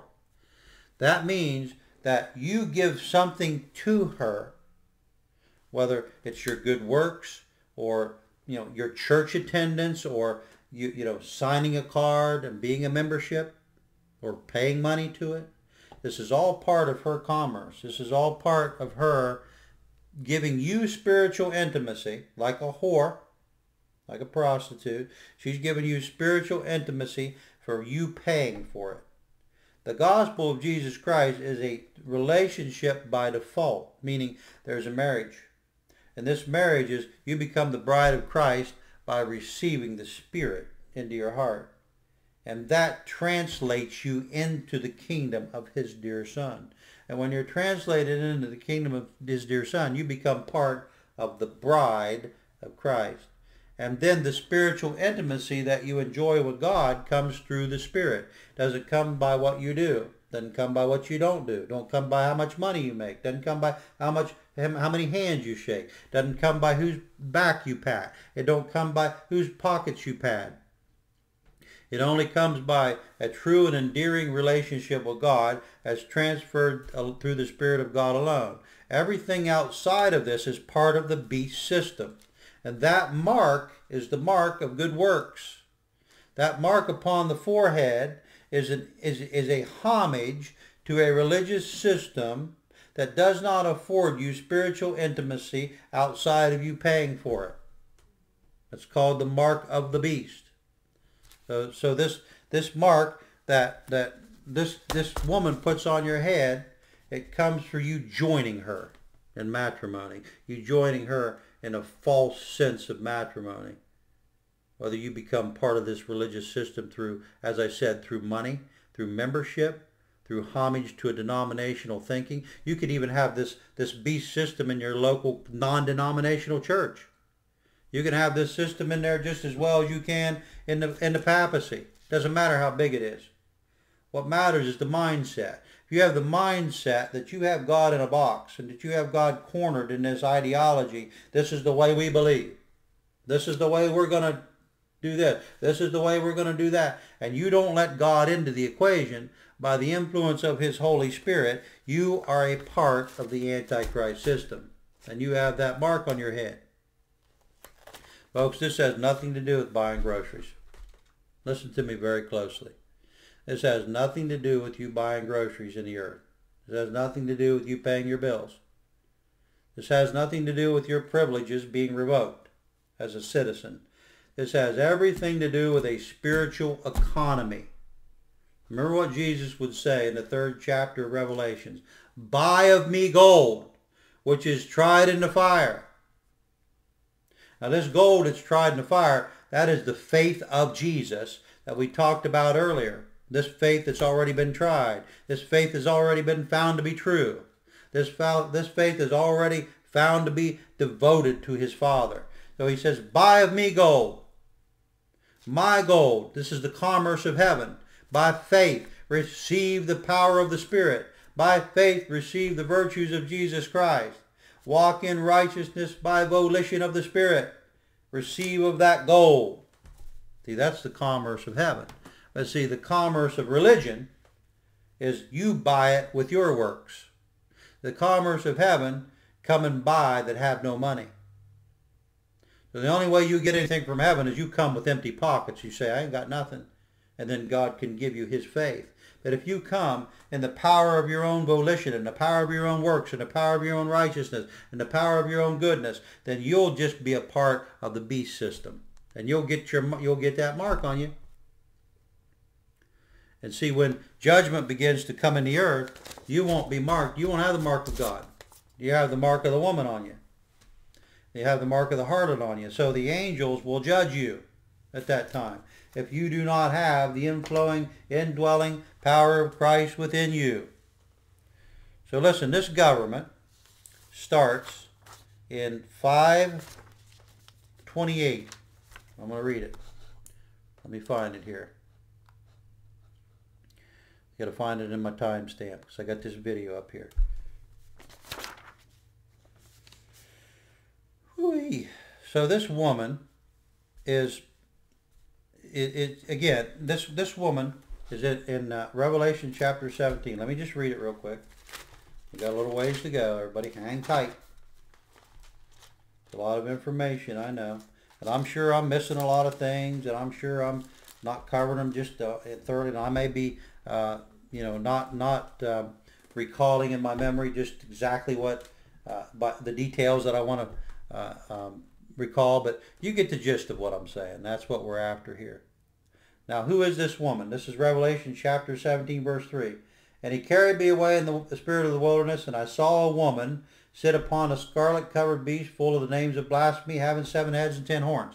Now, there's the 7 heads and the 10 horns, which is talking about the 10 kingdoms who would emerge. And I read them all off to you, 10 kingdoms of Europe, and then it will be down to the 7.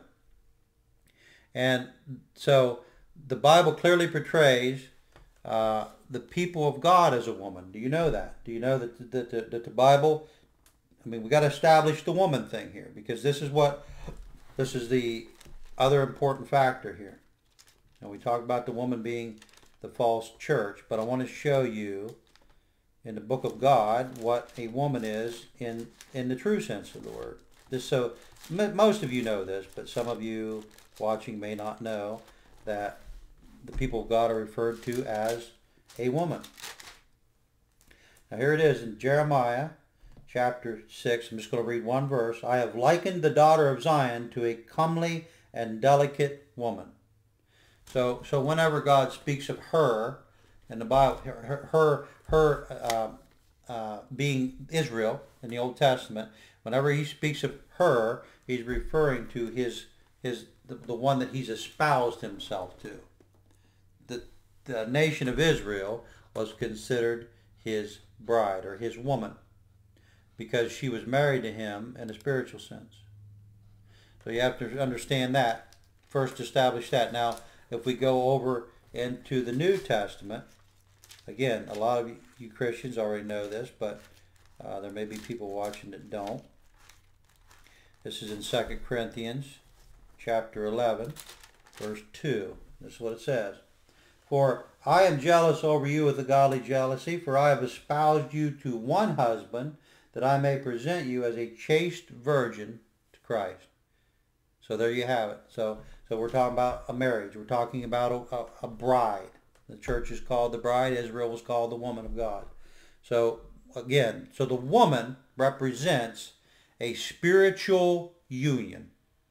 So you got that. You follow me?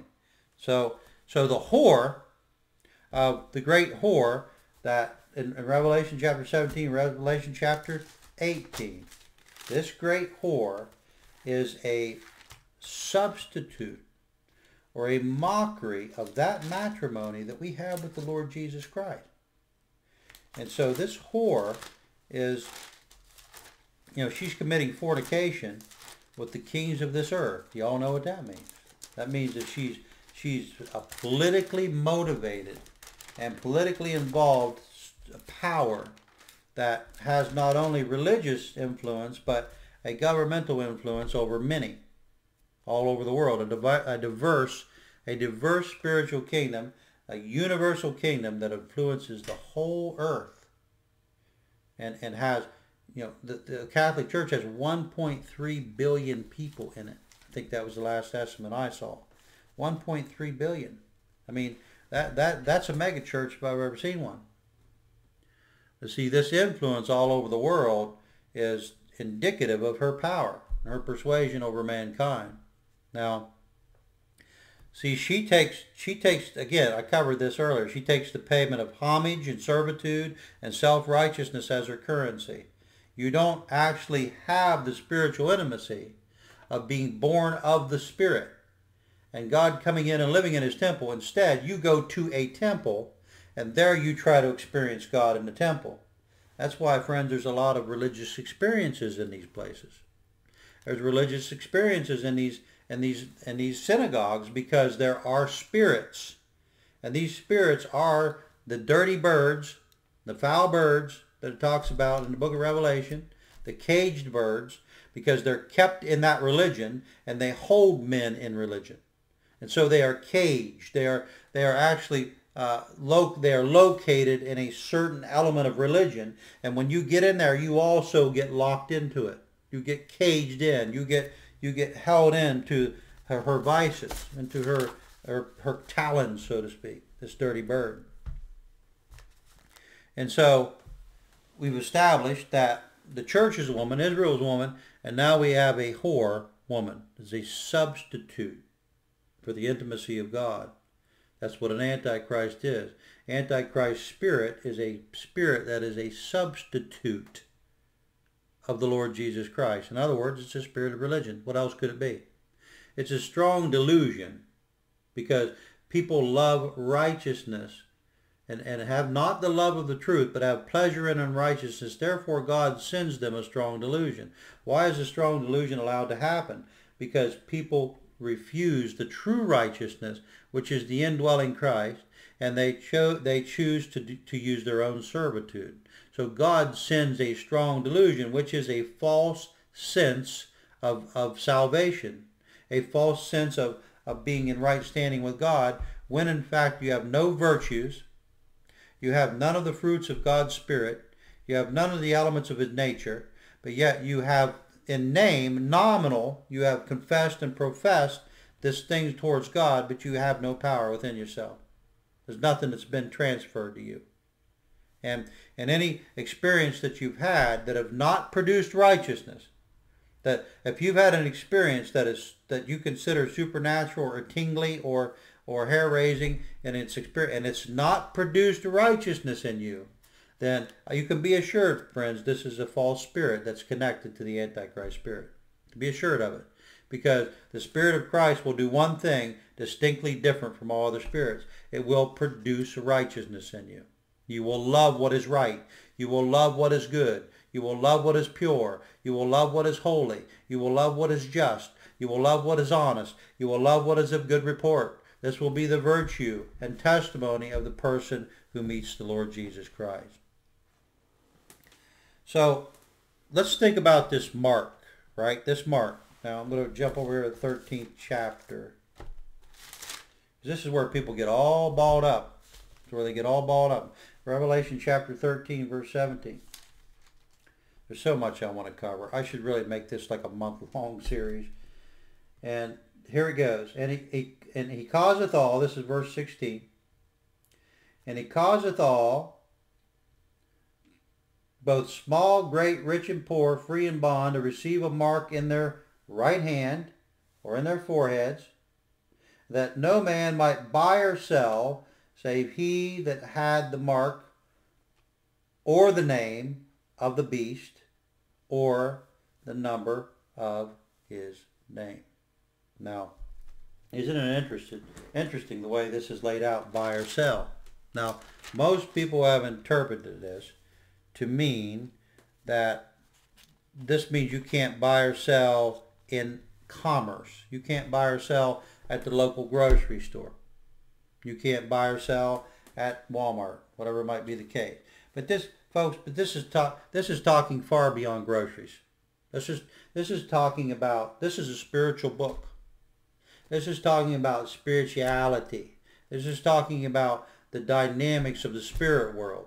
Not talking about your groceries.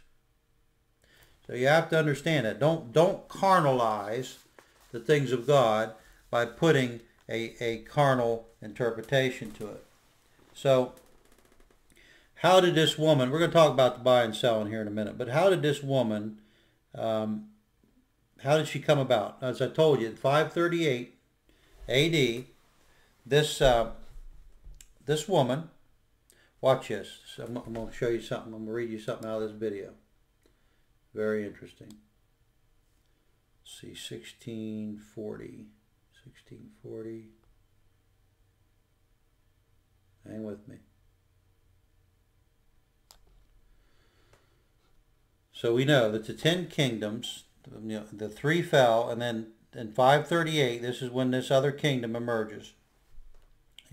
Or the full papacy emerges in 538. 538. So listen to this. I'm going to read you. This is history now. This is not my opinion. This is in 538 AD.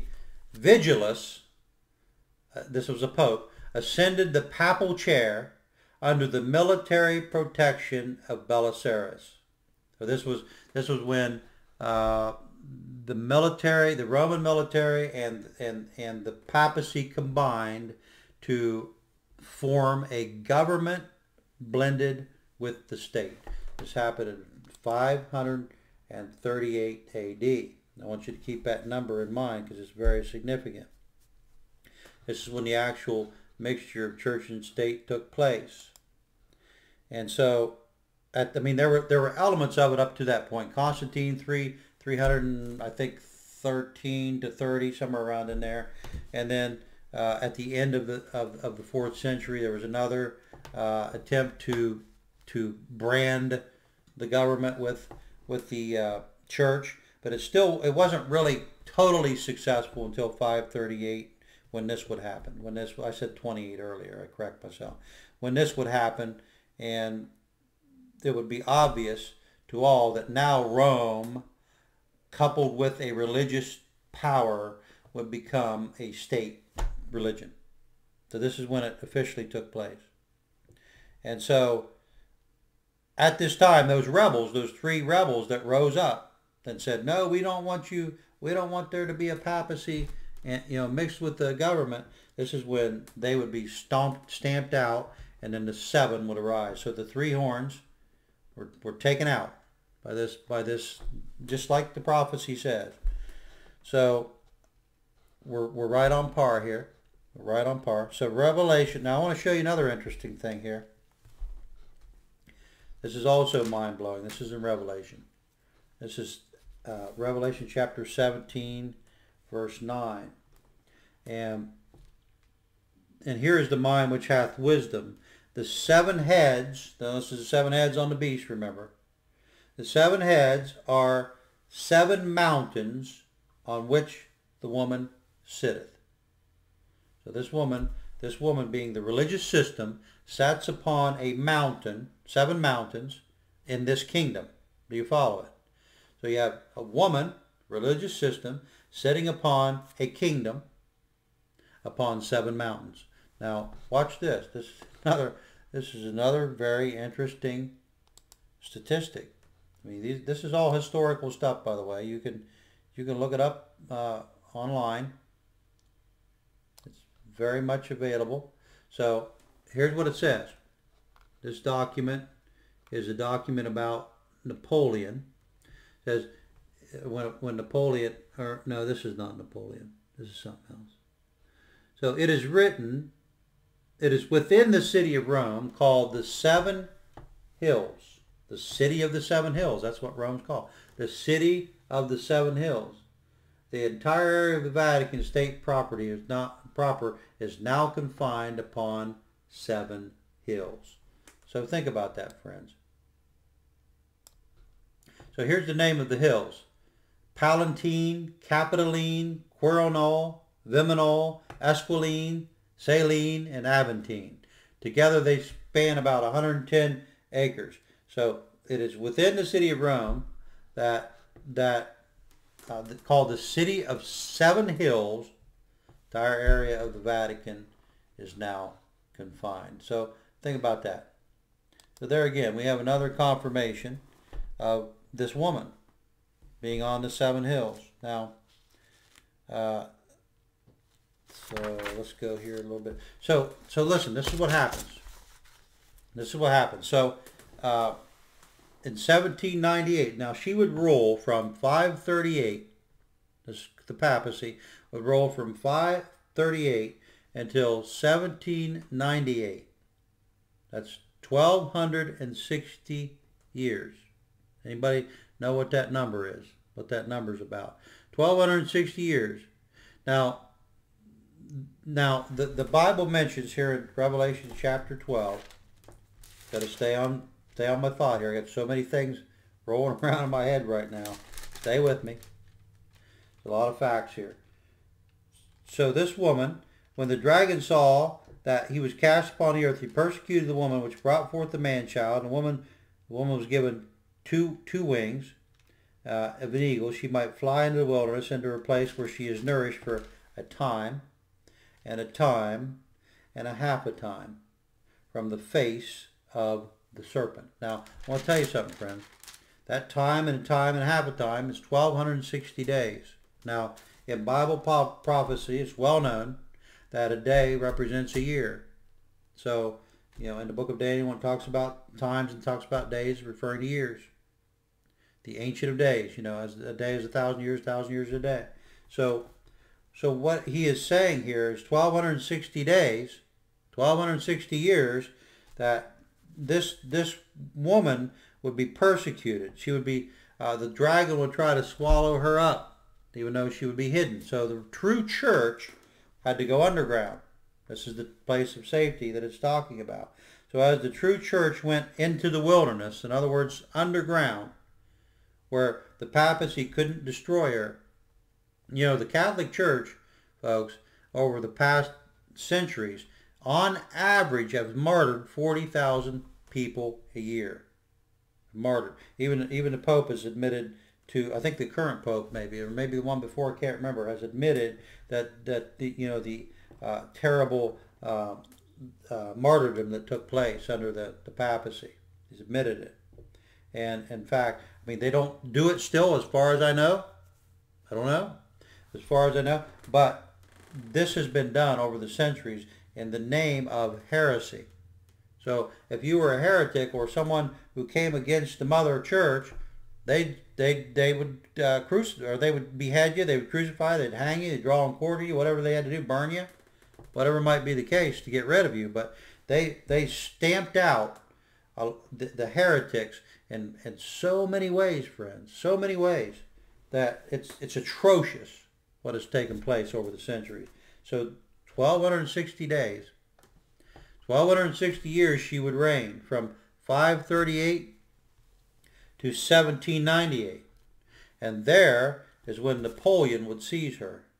Napoleon would come in and seize her, and actually, let me see if I can find it here. See if I can find it. 1216 on my timestamp.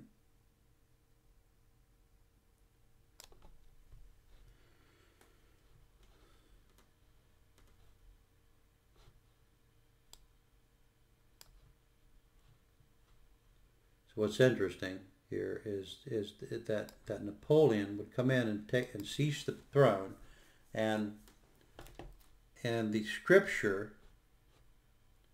Wow, this is so interesting. Hang on, I got a lot of info I'm trying to. So this is in Revelation chapter 13. And I saw one of his heads, 13:3. Let me see. And I saw one of his heads, it was wounded to death, and his deadly wound was healed, and all the world wondered after the beast. And see, this was the beast that was and is not. Let's see, I got to find that verse because I'm misquoting it. Where is it? I got so much stuff wrote down here. Lord help me. He was not, he was and is not, and yet is. So this beast would end up, let's see, Revelation 17:8. Bear with me. Well, okay, here it is. So the beast that thou sawest was and is not, and shall ascend out of the bottomless pit and go into perdition. So this beast represents Rome at the time that John wrote the book of Revelation, what she is. In other words, she was actually, the beast that thou sawest was and is not, and shall ascend out of the beast, out of the bottomless pit, go into perdition. They that dwell on the earth shall, yeah, okay. We got it. That's the verse I was looking for. So here's what happened. She was, in other words, Rome was in existence, and up until the 1798. Yeah, 1798. A lot of numbers in my head. Forgive me. So 538, she became the power. She ruled till 1798, 1,260 years. And then Napoleon would come in and take the papal throne back and turn it back into an Italian state. And then in 1929, she reemerges as a superpower, or as a power again, which is very, very interesting, that she was and is not and yet is. So there was a time when she didn't exist, a time she didn't exist as a papal power, a power of papacy in Europe, which to me, that's another exact fulfillment of this particular verse. So let's see here, verse 20, verse 16. So here's the declaration from 1929. This morning there was another sovereign independent state in the world. Premier Mussolini and Cardinal Gasparri signed the sovereign independent state of Vatican City. So in 1929 she reemerges. So she was, for 1260 years, she persecuted the church. Whammo. I mean, she killed a lot of the saints. Well, and then at the end of that 1260 years, she's taken down. She loses her teeth. She loses her power. She's reestablished in 1929. So she was basically dead for, what, 130 odd years, something like that. She did not have her teeth anymore, and that give a rest for the saints.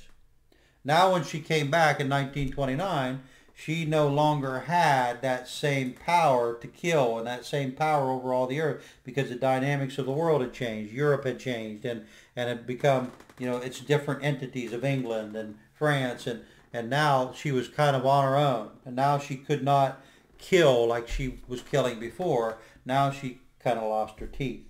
So this would be the part of the clay. This would be the part of the feet that was clay, the softness. Whereas before she was mean and iron and powerful, and she could kill, but now she couldn't anymore. And she's back to being just a soft religious entity. Yes, very influential all over the world, but she does not have that martyrdom power that she once had. So God has given us rest. So she persecuted for 1260 years, and now she's somewhat toothless. So this is an exact fulfillment of this stuff, folks. So, what is the again, we talked about the mark, the mark of the buying and selling that we read in 18:3, I think it is, 18 chapter 3, or 18 verse 3. For all the nations have drunk of the wine of the wrath of her fornication. The kings of the earth have committed fornication with her, and the merchants of the earth are waxed rich through the abundance of her delicacies. Now, here we're talking about the commerce of this woman. If this woman is a physical Babylon, then this commerce would just be, the trinkets of this life, the physical things of this life. But I want to show you something very interesting here. Maybe you've never seen it, maybe you have. I know I'm all over the place here, folks, but I think I'm getting my point across. So this is what it says in the 18th chapter, the 11th verse. And the merchants of the earth shall weep and mourn over her, for no man buyeth their merchandise any more. Now, this is talking about after her eventual fall, after her destruction. Now the merchandise of gold and silver and precious stones and pearls and fine linen and purple and silk and scarlet and thinin wood and all manner of vessels of ivory and manners and vessels of precious wood, brass and iron and marble and cinnamon and odors and ointments and frankincense and wine and oil and fine flour and wheat and beasts and sheep and horses and chariots and slaves. Now that sounds like a lot of commerce, physical commerce, but this very last mention of what she is buying and selling is indicative of what she really is. Now this last thing is the souls of men. Now you notice how he names all these physical things, which are part of the Babylonian system, because remember, she's into trade and she's involved in the world. So she does have physical contacts and physical dainties that she trades back and forth. But you notice the very last mention, which is what is being sold in her. The souls of men. So she has within her the bondage of, she has within her the ability to bring men under bondage and to buy and sell them. Not in a slavery way, because you remember slaves are mentioned before this, and then the souls of men. Even in slavery you can sell a slave, but you can't sell the soul. And so this souls of men that's in this commerce right here is indicative of the fact that this woman has men under bondage of her system. So her buying and selling, friends, is not just, we're not just talking about physical merchandise here. We're not talking about the distribution of money in the church system, although that's part of it. But we're talking about a commerce of spirituality. We're talking about the souls of men being in the mixture of this commerce. So the buying and selling here is not talking about your groceries, not talking about the ability to survive physically. It's talking about paying homage to a religious system.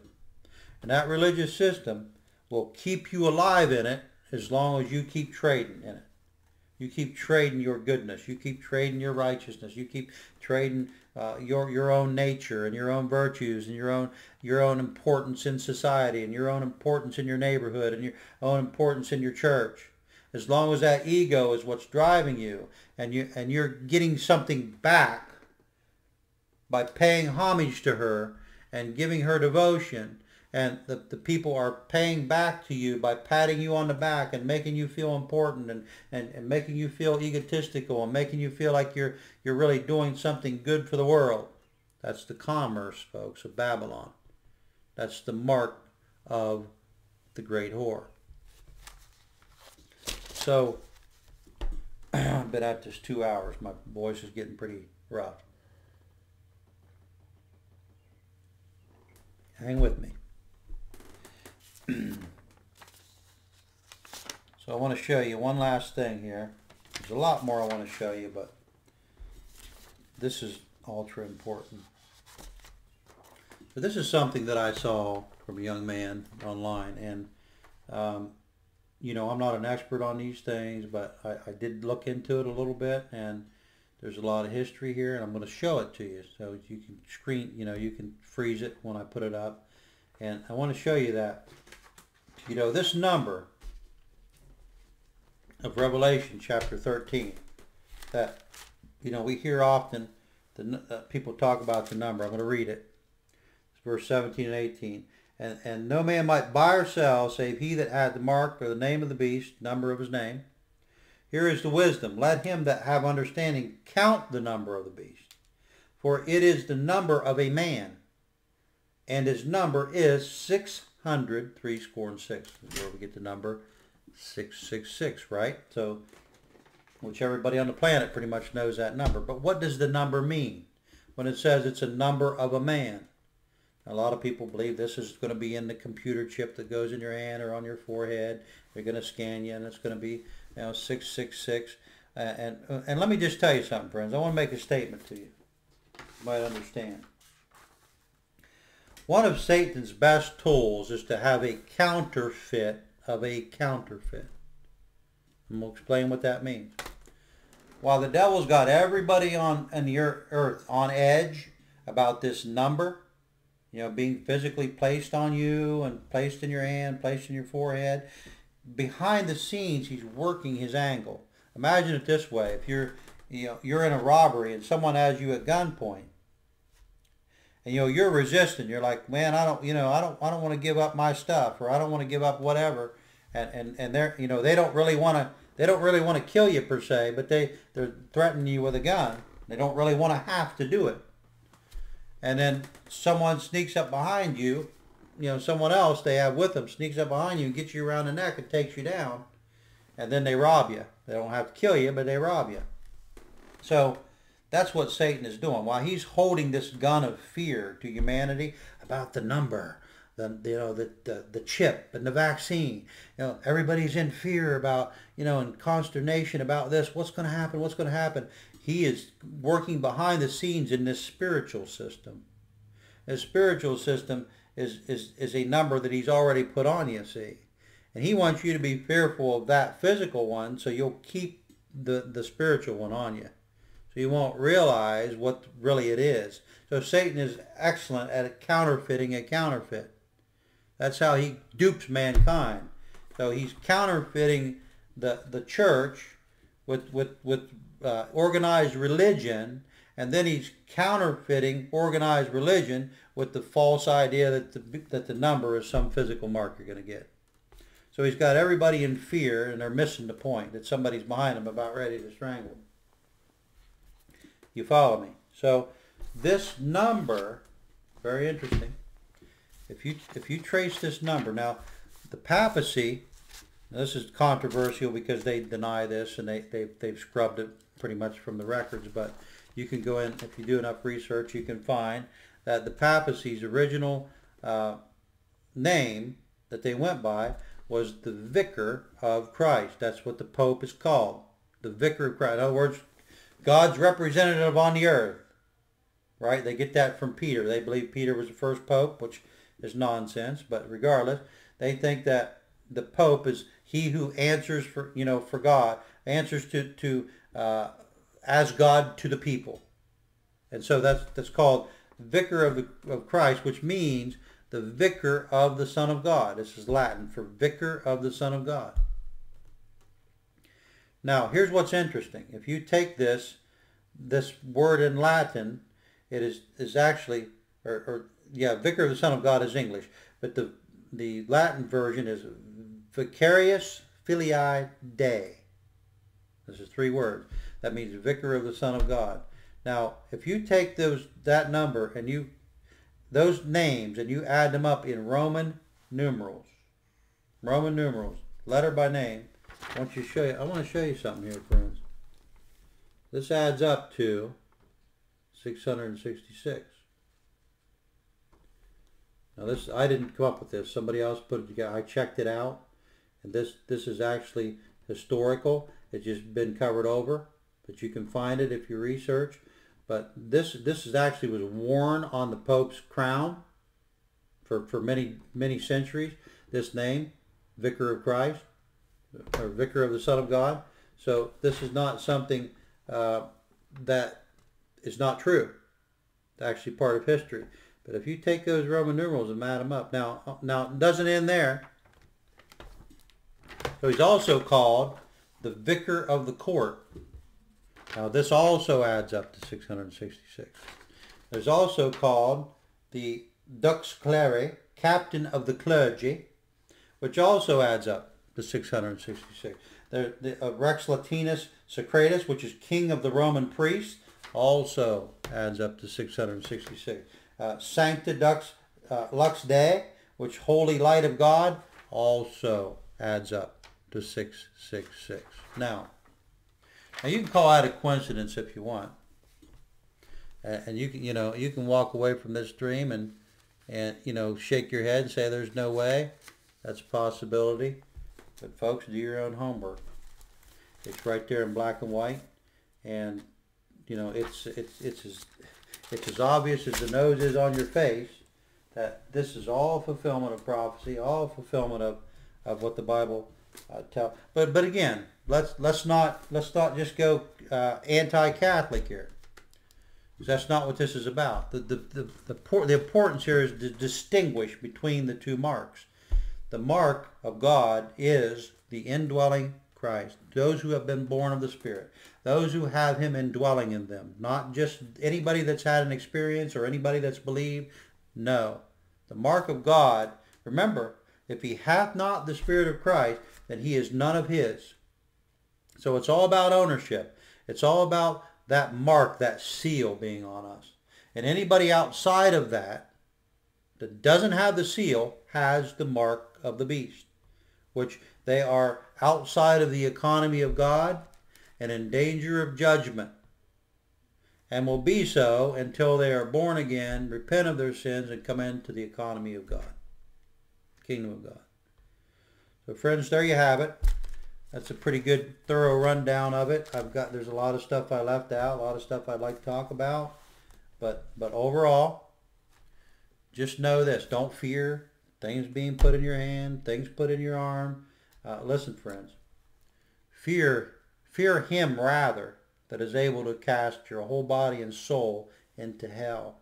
Fear God and get right with Him, and stop walking around in conspiracy theories and worrying about this being the mark and that being the mark. Just get right with God and walk with Him in righteousness, and not fear will leave. You don't have to worry about those things.